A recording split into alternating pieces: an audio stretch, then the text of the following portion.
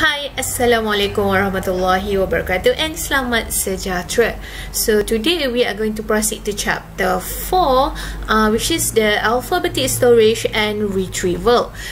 Previously you have learned about in chapter 1, 2 and 3 about the records management for office professional.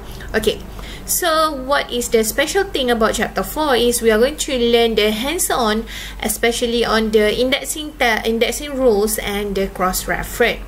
So what we are going to learn in chapter 4 is the indexing name for filing purposes, the indexing rules, the examining alphabetic cards across references, and lastly is the alphabetic records management. So we are going to learn this one in detail one by one after this. Okay, so why do we need to use the alphabetic order? Okay, alphabetic order, in other words, we are arranged according to the alphabetic A to Z. Okay, so what is records actually? So records serve as the memory of an organization and help a business do business. So I'm going to give you an example of records is maybe this salary records, okay, or the records of your customer, for example the banking services. So in banking services they have a records of the what we call records of their customer, records of any transaction, okay, and also records of sales and services. Okay, so what are the filing method or storage method? There are 4, which is the alphabetic, which is the most common method used by any organization.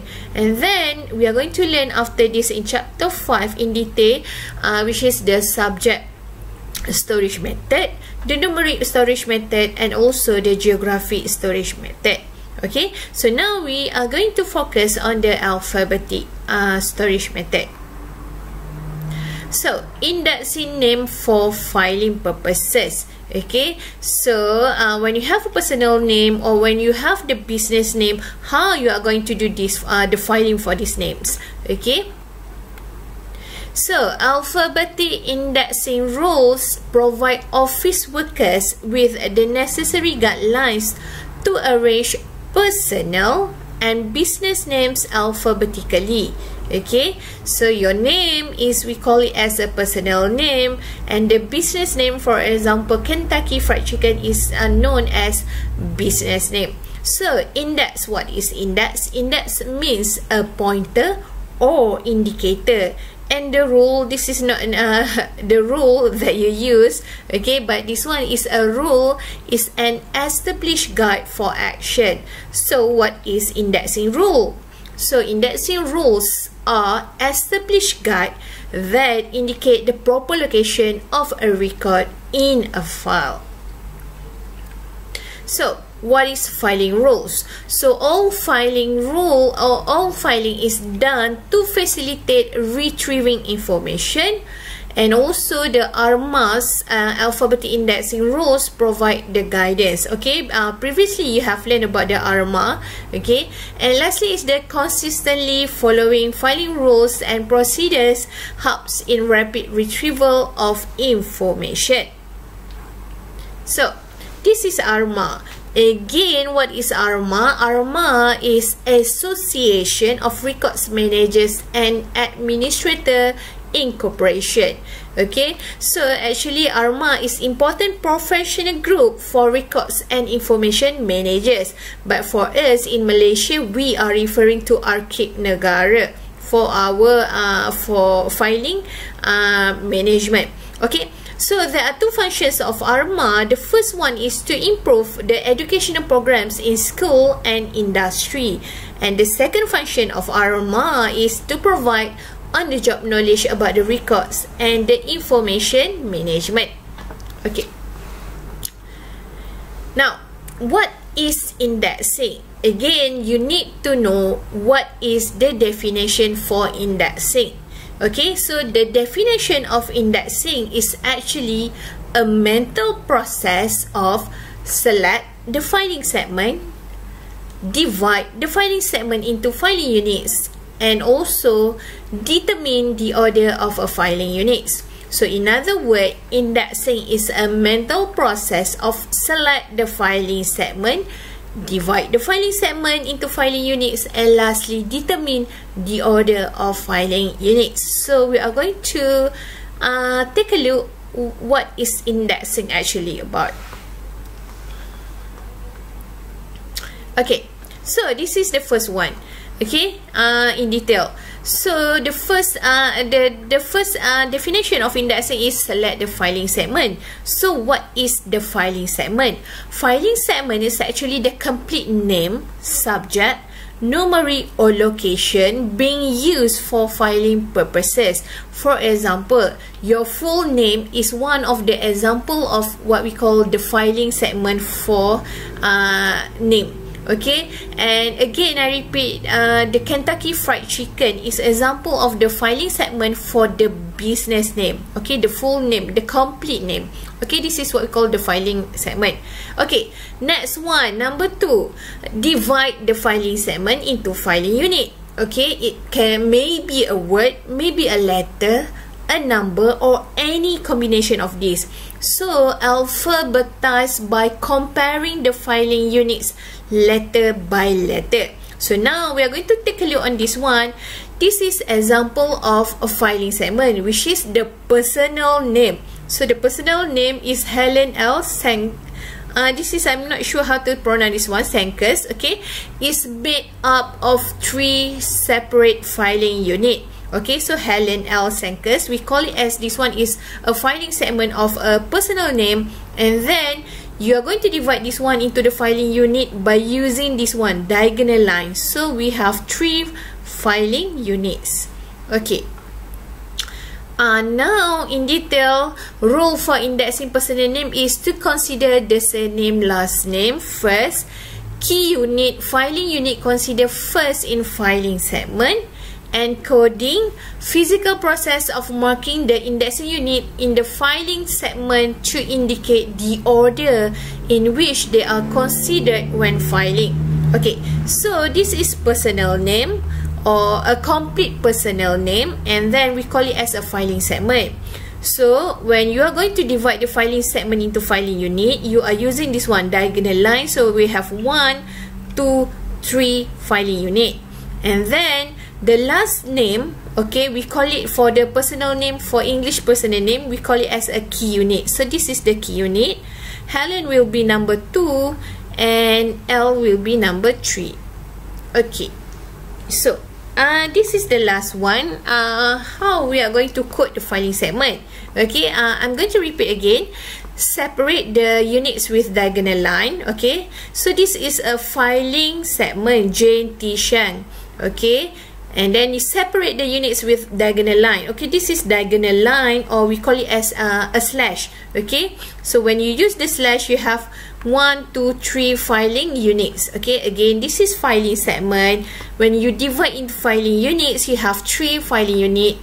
Underline the key unit. So for English name, Shang is the key unit. Okay, this will be number 1, Jane will be number 2, and T will be number 3. Write numbers above the remaining units to indicate their rank in correct filing order. So in order for us to arrange the alphabetic order, we need to code the filing units. Okay, so this one is for the what we call personal name, but for business name, index as written. Index as written means you coding as what it is written. For example, the business name is Longshanks / Eatery. So this when we underline this one, this is the key unit, and this one will be the unit number 2. Okay, but I'm going to show you again for this one so that you can get a clear picture. Okay, so now coding example for personal name. We are still in the indexing. Okay, so the example here, the filing, the personal name is Laura J. Huff. Laura J. Huff, we can also known as the filing segment because it is a complete name. So Huff is the key unit. Okay, this one is the key unit. So Laura will be the second unit, and J will be the third unit. Okay, this is an example for this one. Okay, we are using the diagonal line, and then you are coding this one. Okay. Okay, now I'm going to show you in detail. Laura J-half is a filing segment. Okay, so when you have a filing segment, the second definition, we are going to divide the filing segment into filing unit. So we need to use the diagonal line. Okay, diagonal line, the first one and the second diagonal line. So now we have 1, we have 2, we have 3 filing units. Okay, so this is Laura J-half, a complete name, or we call it as a filing segment. And then we divide the filing segment into filing unit by using the diagonal line or slash. And then now we have 1, 2, 3 filing units. Next, we are going to arrange the order of the filing units. Which one first? So this one is a personal name, so you need to remember the last name is the key unit, so you need to underline. Okay, so half will be the key unit, and you underline this one. Laura will be number 2, J will be number 3. So when we arrange in a table, so you need to arrange this one in a table. Okay, so the filing segment is Laura J-half, and the key unit is half. Put back, you need to write back on the table. Half, unit 2 is Laura, and unit 3 is J. So make sure key unit, unit 2 and unit 3 you must write in capital letter. But Laura J-half, you need to just copy back the complete personal name or the filing segment. Okay, so now we are going to show when you have the second example is Laura half. This is a personal name. Okay, and the second step is you divide filing segment into filing unit. Previously, you have 3 filing unit. Okay, when you divide, you need to use the diagonal line.